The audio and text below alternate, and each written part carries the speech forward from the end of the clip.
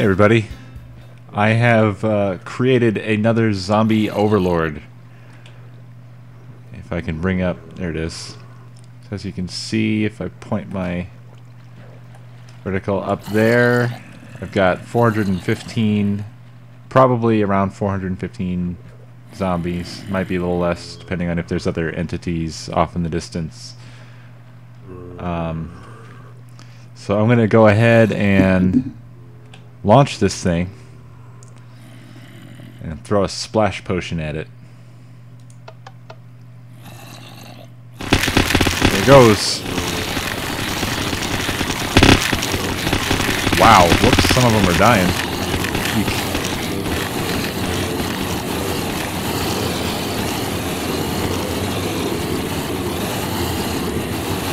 Alright, looks like we still got most of them. There it goes.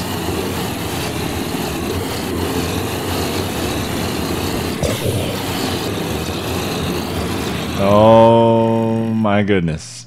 Oh.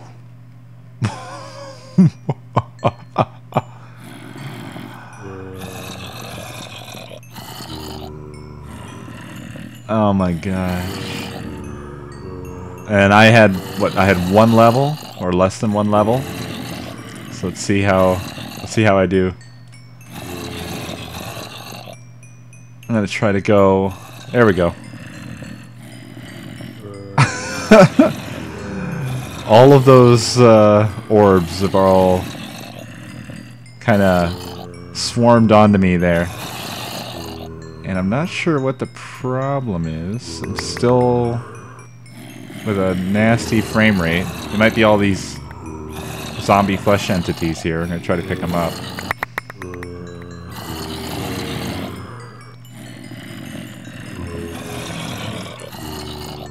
Let's see how many zombies I have left. Oh, I can't even see them.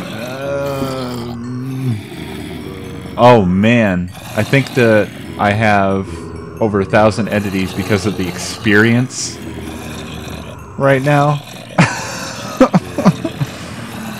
Oh man.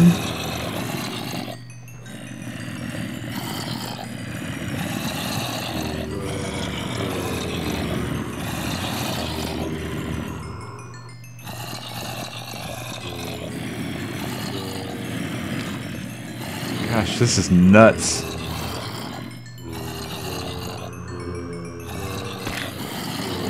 Oh, I can't even see anything. Look at this. All it is experience in my face. It sounds like it's starting to pick up the pace, though. Maybe it's starting to get a grip. It's hard to tell. Hopefully that's 550 right there. I'm counting down. It sounds like it's getting faster. Yeah, listen to that.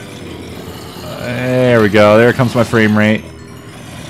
Oh, it's like a game again. Yeah, now we're kind of back to normal. Whee! Look at this. Oh, I'm losing them all over the place. They can't even, there's so many they can't even all follow me. I'm making an experience mess.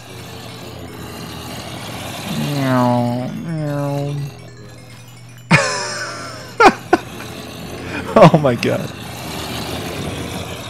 This is like the best. This is the best thing I've seen in Minecraft, I think. This is my new favorite thing. There we go. There we go. Oh, what happened to me? Alright. So let's get the rest of these that I dropped here. So 31 levels. 31 levels. That is insane. Now, how many zombies didn't we kill? I can't tell. Because it doesn't look like it. I don't know if that's going to clear when it hits the edge. There we go. Oh my god, there's still like almost 200 more. Luckily, I have one more splash potion. I'm gonna give it a shot. Pow! Look at that. Here we go again.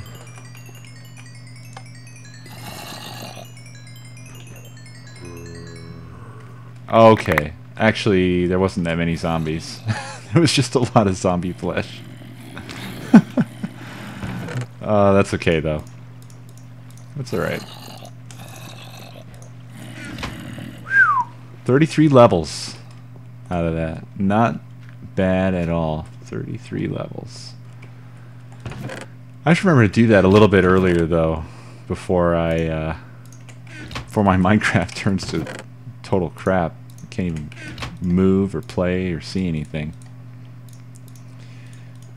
Alright, so here's how I'm gonna try, or what I'm gonna try with this. The oh, I had some experience I lost over here. Did I lose any others? No? Okay. I'm gonna try doing a gold pickaxe here.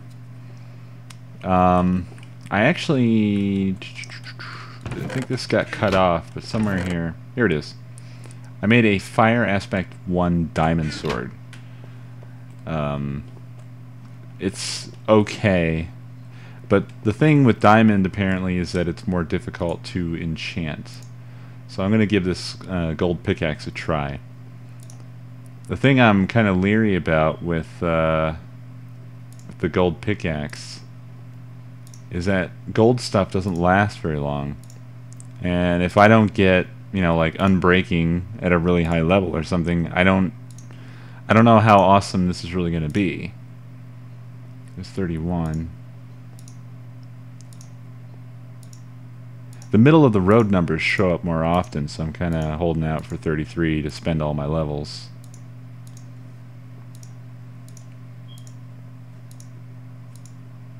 Come on. 32 or 33. There we go. There's a 32. That's close enough. Let's see what we got. Ooh. Efficiency 3 and Fortune 3. But no unbreaking. That worries me because, like I said, gold doesn't last very long, so... But let's just go give it a try anyway. Let's find some coal or redstone or diamonds and see how it does. Hopefully it does well.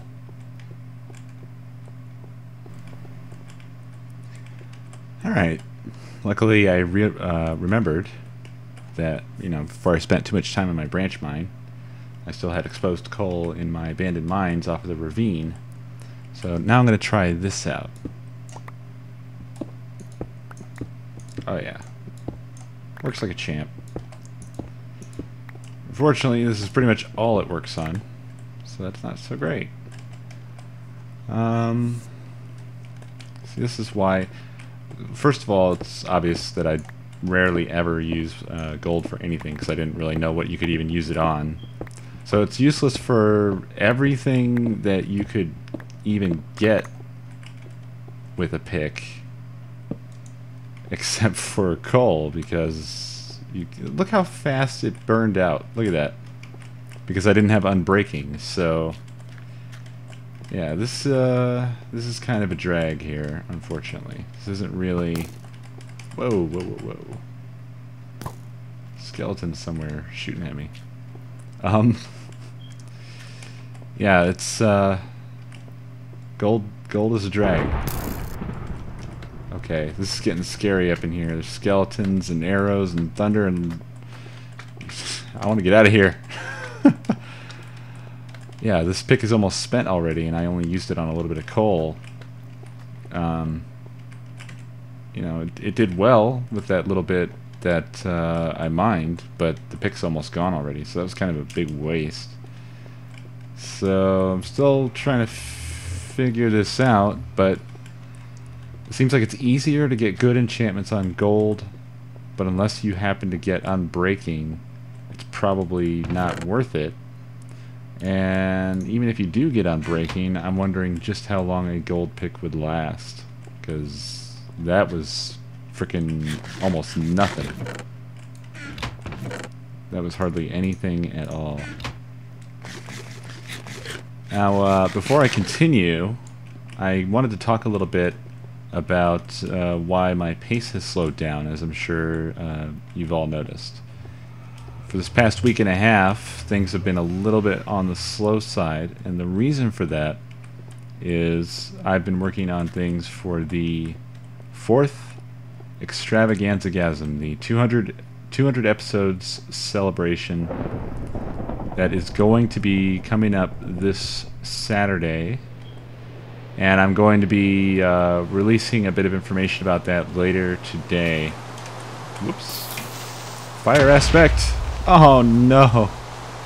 Oh no. That did not go well.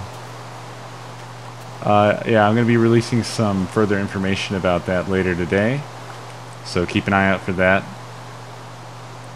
And we're probably going to be hanging out on my live stream at twitch.tv/CoStar.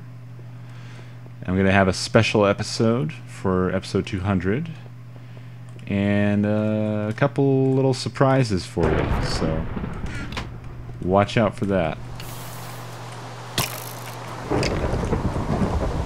There we go. Well, that's not too bad, you know, setting them on fire like that. It's not too bad at all. Did I hear an Enderman? I think I did hear an Enderman. They don't like rain, and that means that he probably teleported inside my house or down my stairwell, which is not the best place for an Enderman. Although I do want to get a hold of some of those Ender Pearls if ever I get the opportunity. All right, so anyway. Got the creeper damage all fixed up. So yeah, like I was saying, watch out for some information about the 200th episode celebration coming soon. So now I'm going to figure out what I'm going to do next. I was thinking about moving my either moving or duplicating my brewing situation into the nether so that I can stay in the vicinity of my nether wart, so I'll actually be there so it can grow. I'm not sure if that's going to be such a great idea though, because from what I understand it's kind of a pain to get a significant amount of water there. Jeez, I can't talk. And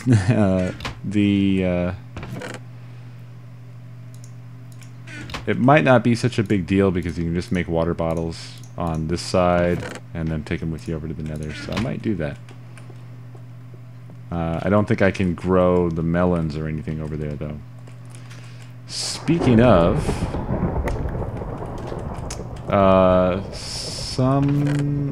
there were some comments saying that if I don't make seeds out of the melons on occasion, that eventually I'm going to run out of melons. But in fact, as I understand it, these stalks never die. So once you have these stalks planted, you pretty much have infinite melons forever and ever and ever. You just have to re-till the earth and then they will grow another melon. And it's easy enough to get seeds if ever I need any, but as far as I can tell, I'm probably not going to be needing any anytime soon. Alright, I've got all my supplies together here, as you can see, to establish a brewing station in the nether. And I have absolutely no idea why, but for some reason I made another stupid cauldron, which is pointless. So we're going to have a cauldron there.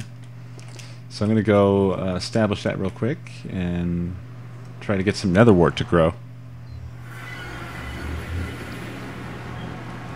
I just used my last spare nether wart to create 3 awkward potions. So I'm going to prepare, or I was preparing to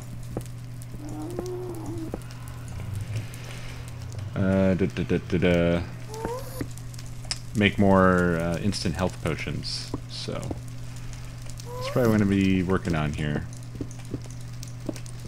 At the moment, though, I'm going to whip together a nice little brewing room.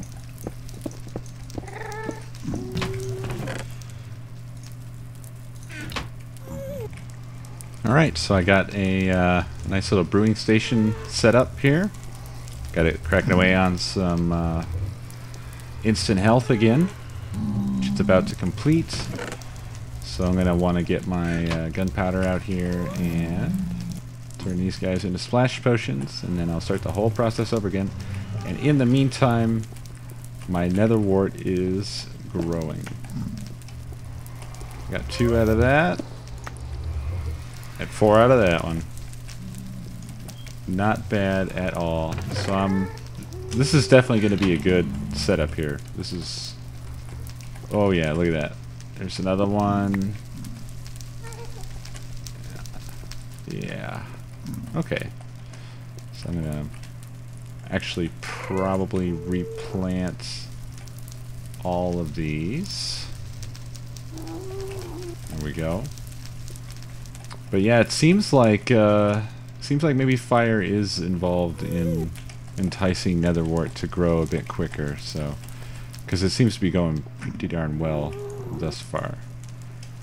And there, I've already got 3 new splash potions, and I can start the whole process over again. In fact, I think I might make...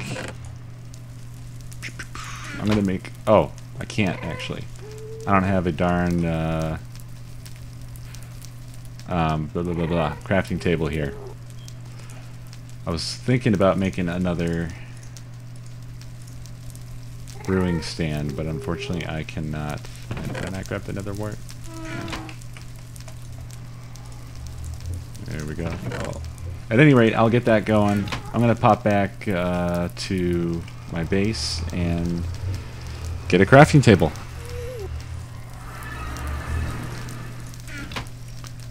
Alright, now I have an auxiliary brewing stand, which is just awesome. So I'm going to be able to make a ton of these instant health potions, and I'm probably going to have plenty for a while at this rate. So what I'm thinking I'm going to do is start exploring some other different kinds of potions that I've never seen before, because seems like there's tons and tons and tons of combinations. It's weird. At first I had like no interest in potion making at all, but now all of a sudden that I'm actually getting like in the swing of it, I'm very excited about it. Can't really explain it. Oops. Alright, I decided to whip up another diamond sword, because the fire resistance one isn't going to be worth anything against, or not, what did I say? Fire resistance? I said, I meant to say fire aspect. The fire aspect one isn't going to be any good against the blazes, so I'm going to use my regular diamond sword. And I keep carrying around that stupid bone meal. I should leave it. I'll hang on to it for now, but I mean to leave it back in my other base. Okay, so I went back primarily to get my slime balls here because I have these blaze rods, and I can make some magma cream. And what does magma cream do? Magma cream is going to let me make potions of fire resistance, which is why I said fire resistance before. And I'm going to use that to fight, also to fight the blazes. I was under the impression that you could up the intensity by using glowstone dust, but apparently I've done something out of order here. And I don't really need these to be throwable, so I guess I'm just going to have to be happy with 3 minutes of fire resistance, which is probably going to be pretty darn good. So I'm actually going to take one of these right now and munch up some zombie flesh and drink down my potion of fire resistance. And there it is. 3 minutes of fire resistance. I probably should have waited until I was over there, huh? I'm going to head over to that one blaze spawner that I have right next to Camp Coward and try out the effects of this potion here and see how well I do. Holy crap. I only have 2 minutes left. That was a fast minute. Alright, so I'm just going to come right up in here. Come at me, bro. Oh, I am completely resistant to fire. Come on. Fire away, buddy.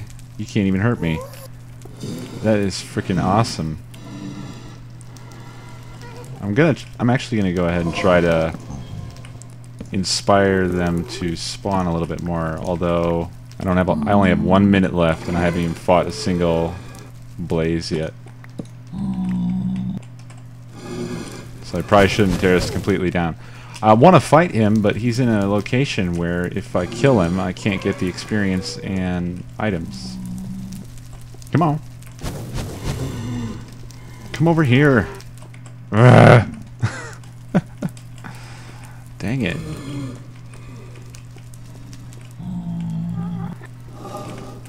Wow, this was a waste. I'm gonna run out of time before I ever actually get to fight a blaze. Come on. I hate you. Like, just come up here and whoa. Come up here and fight me. 25 seconds left. Okay, so that was kind of a bust. I didn't really know. I was just trying it out.